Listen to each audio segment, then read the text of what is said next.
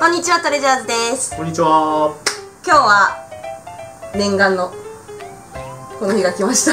いやもう俺は全然念願じゃない。今日は私の耳かきをします。ついに来たこの日が。私はすごく耳かきが好きで、自分の耳をやるのも好きだし、 YouTube で耳かき動画を見るのもすごい好きなんですよ。で、耳かき動画ってマイクロスコープみたいなやつで耳の中を見ながら耳かきをするっていう動画なんですけど、それを見てて私も自分の耳の中を見てみたいなって思ってたんですよ。で、なんかその耳かき用のそのスコープが Amazon とかで安く売ってるのは知ってたんですけど、絶対必要なものでもないしと思って、まあ我慢してたんですけど、買うのついに買ってしまいました。なんやねん。なんやねん。買ってしまいました。これまあ、当然チュークでは売ってないので、日本の Amazon で購入した耳かき用カメラです。XXZU っていうメーカーなんですけど、だいたい2700円ぐらいでした。で、セット内容としては充電器、USB 充電器と本体と耳かき用のアタッチメントみたいなやつもついてます。先が青いのと透明のやつが入ってて、このなんかカバーみたいのもついてました。で、本体の方は蓋は磁石になっててマグネット。開けるともう自動的に電源が入って、ここが青く光ります。で、先端にライトとカメラがついてるって感じですね。これが本体です。スマホにアプリを入れて本体と Wi-Fi 接続をして、この撮ってるカメラの様子がスマホで見れるっていう風になってます。これがチュークに届いたのは4月なんですけど、まずその4月の段階で耳の中を撮った写真があるので、それを見てもらおうかな。その頃はもう毎日耳かきやってたから全然耳垢がないです。これね。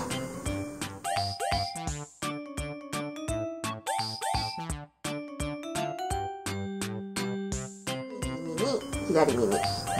これを踏まえて今の状態を見ていきます。では右耳からいきます。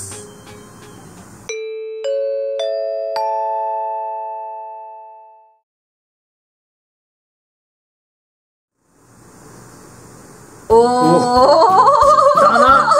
まあまあ、うーわ、ね、切ったな。いや、これとさ比べるとさ、もう全然違うよね。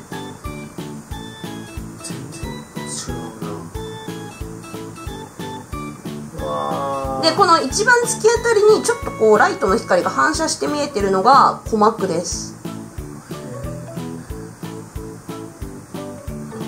じゃーん。でもやっぱ増えてる。こっちの方が多いやろ。増えてる。まあ理想で言えばもうこの耳の穴が見えなくなるぐらい貯めたかったんだけど理想で言えばね。何の理想や。ただなんかその3ヶ月ではそこまで貯めらんなかった。これ丸3ヶ月貯めた様子です。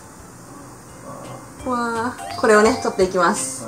で、まずねちょっとやってみようと思ったのは、その耳毛をカットしようかなと思って、まあ普通はハサミでやったりしてるんですけど、ちょっと自分じゃできないのでカッターを使ってやってみます。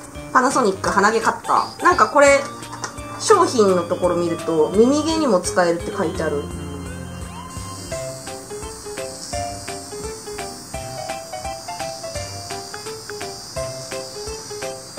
まあこんな感じかな。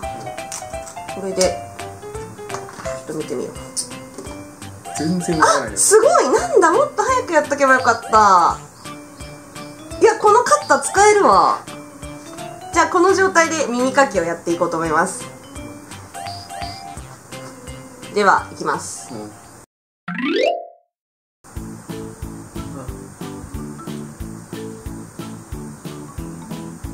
あ、カサって言った。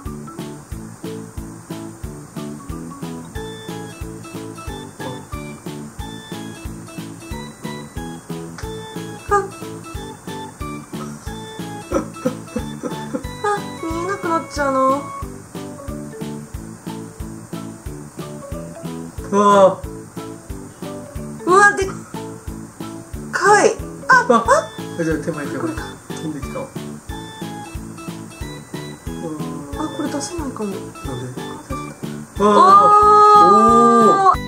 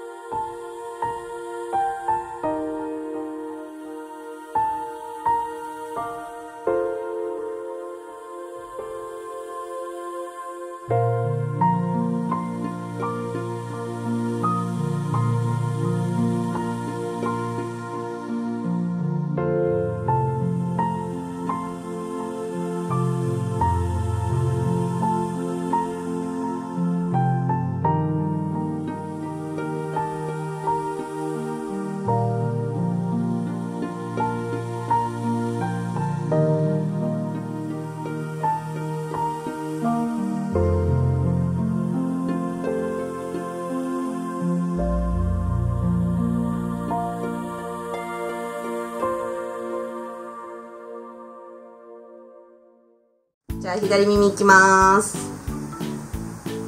だーん。うわー、どれからいこうかな。こっちの方が多ない？多い？うん。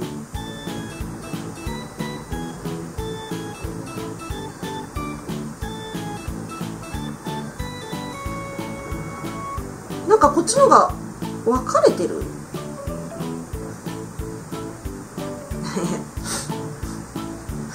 どうでもいい情報ばっかりさっきから重要やね。おお、これは。おお、これは。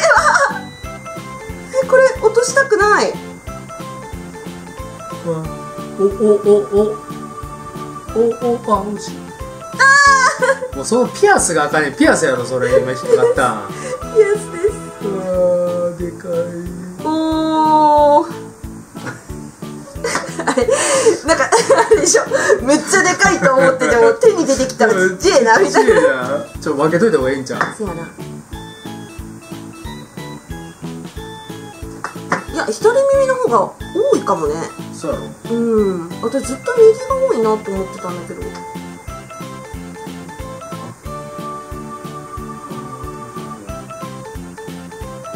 んかどんどん減っていく。もう K がなんかさっきよりも全然こっちの方が K 多い？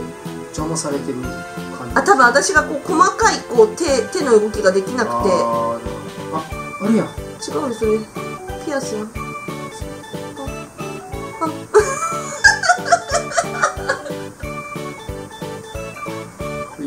全然あかんやん。一個も出てこない耳の中から。全部なんかもうその辺溜まってるから。よし。あ、意外と手前なんや。あ、見えるでしょ、だって。見える見える。そうなのよ、意外と手前。そんな浅いとこやってんの？え、見える？見えるよ。え、すごっ。見える？見える見える。あ、耳くそも見えるわ。おお耳くそも見えるわ言うたわ俺今。おお言うとったでちょっと今真剣だから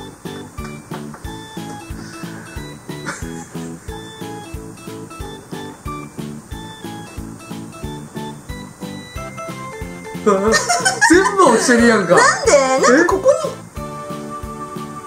どこ行った？あったあったあったあったあったあるある。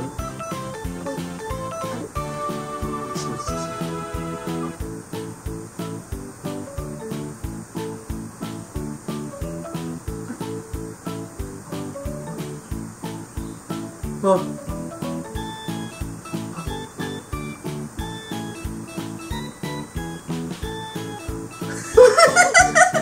いっつも同じとこやねん。ここにいっつも引っかかっとんねん。ここはね難しいのよ、手の扱いが。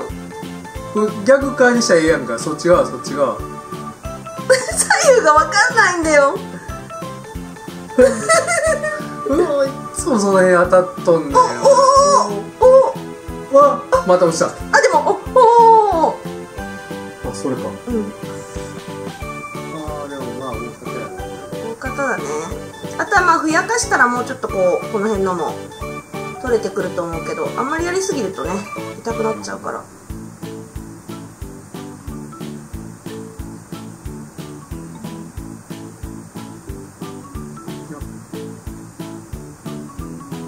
壁にくっついて湿っとんねんなちょっ若干ね。と。だからひっつくんやろね。うん、まあこんなとこかな、大きいのは。いやー3ヶ月大事に大事に育てた。一瞬で終わんな。一瞬で終わんな。楽しかったー。一日でこんぐらい溜まったらな、毎日楽しいんだけどな。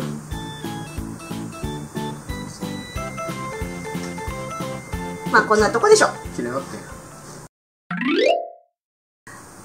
あと私一回試してみたかったのが、耳抜きをしてる時の鼓膜の動きってどうなってるのかなと思って、ちょっと見てみようかなと思う。いくよ。いくよ。おー、もう一回やってみるね。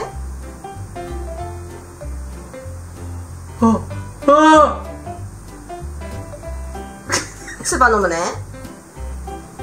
おー、これが耳抜きの時の鼓膜の動き。はい、というわけで、まあこの耳かきカメラ結構おすすめです。面白いな。おもろかったよ。思ってたよりもおもろかった。そうでしょ。もう本当に買ってよかったなと思う。またちょっと貯めてやりたいな。でも3ヶ月結構きつかったからさ、貯めんの。というわけで、まあ今回はこんな私の趣味全開の動画でした。バイバイ。バイバイ。